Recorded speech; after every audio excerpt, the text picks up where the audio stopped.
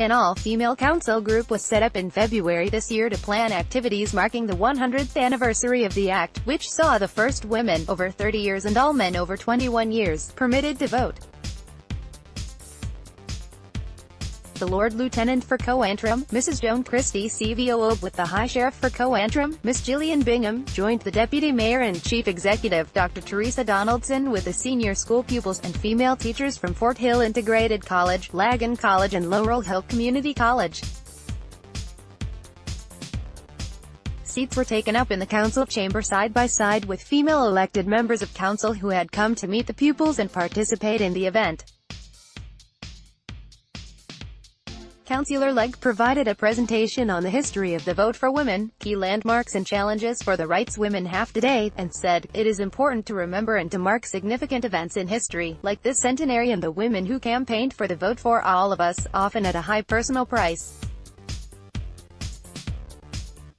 Would like to express grateful thanks to Mrs. Joan Christie, our Lord Lieutenant, who spoke so engagingly about taking opportunities in life, supporting people and about well-being." The High Sheriff, Gillian Bingham, who has a background in health, provided a very interesting account of past humanitarian work in Africa, and she shared some experiences in working across cultures with the aim of helping people and to improve the lives of women. CLLR Legg continued, "There was discussion around the importance of charitable efforts and education to help women in underdeveloped countries. Our own councillor Janet Gray MBE spoke about her work as an ambassador for Concern worldwide and on fundraising efforts to help women and children in parts of Africa.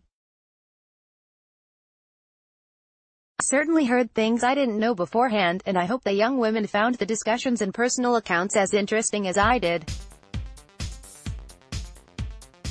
The pupils were a credit to their teachers and the school, and I hope they enjoyed the morning," Dr. Theresa Donaldson, Council Chief Executive, said. "There is no doubt that the 100 years since the Representation of the People Act has seen huge strides across society and changes for women in society.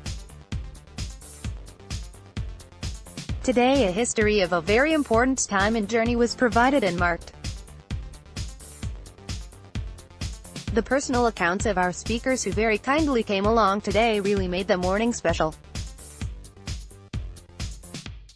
I was really pleased to see representatives of our local schools, possible future leaders, sitting side by side with our female elected members discussing this important subject in our council chamber.